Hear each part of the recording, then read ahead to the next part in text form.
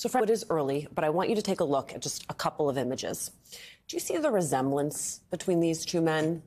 Because somehow Fox contributor Ari Fleisher, well, he got the two confused, blaming our co-host Michael Steele for the infamous Steele dossier compiled not by Michael Steele, but by former British intelligence officer Christopher Steele. Now, amazing on its face, Michael, but I am told this is not the first time this has happened to you. Oh, no. Well, let me just set the record straight. Y'all can just, bond. Do we have the sound? Steele bond. That's me, right here. Right here. Steele bond. Let's do it. I am that British intelligence officer.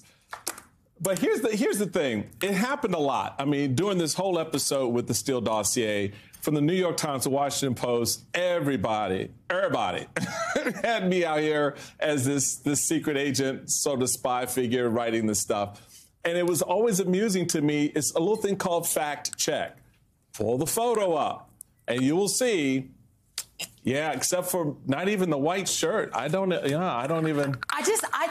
Let's play the sound because he not only accused you of doing it, he said you should go to jail. Yes. Play the sound.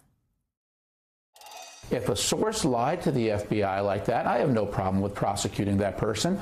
But then why hasn't Michael Steele, the author of the Steele dossier, been prosecuted? This, again, is the two sides of justice. The 23rd press secretary, White House press secretary, ladies and gentlemen. And Ari, you know me. You know me. My hair ain't white because I ain't got none. Come on. Stop it. But I have a question, Michael Steele. Is it a slip of the tongue?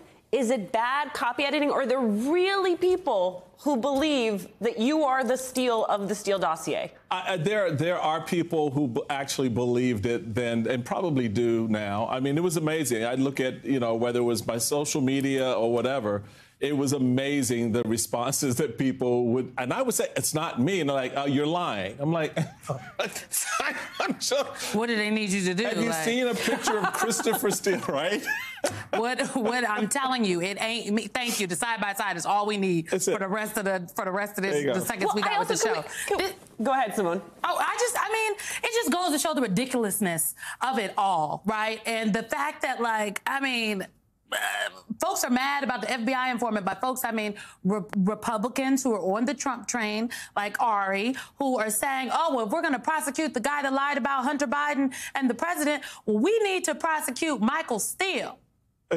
But here's the thing, even just stay where they were, right? Where they can never actually just grapple with the facts in front of them. They have to point the finger at something else. It's always this what about, I'm sorry, I realize I'm pointing at you, Michael, or Simone. It's this what about-ism that is so wild to me, Michael.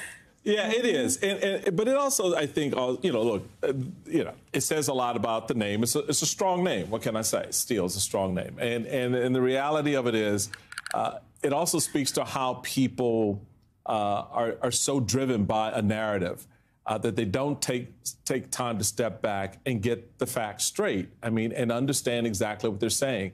You don't call for, even if it was a slip of a tongue, but he said it twice. I mean, in that conversation, it wasn't like he said it once. Well, maybe he want to put you in jail. Maybe that's the thing. Maybe Republicans are just mad because you are independent in your thinking and you still a Republican, but you're not with Trump and you are a black Republican at that. I just say bond Steele. There we go.